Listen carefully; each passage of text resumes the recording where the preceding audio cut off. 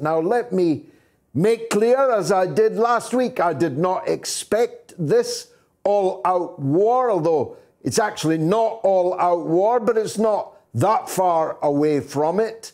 I wish it had ended otherwise.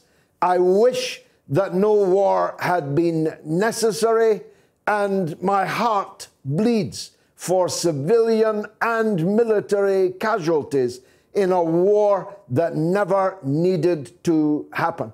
As Sergei Lavrov, the personification of a cool head in a crisis, said today, this should be finished quickly because Russia's demands are minimal.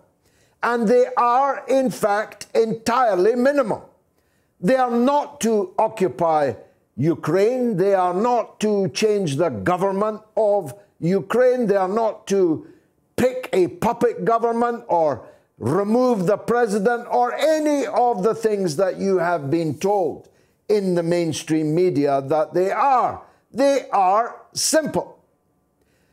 That Ukraine must be a neutral state, like Austria was, like Switzerland was, not in NATO. Which part of that is it difficult to understand?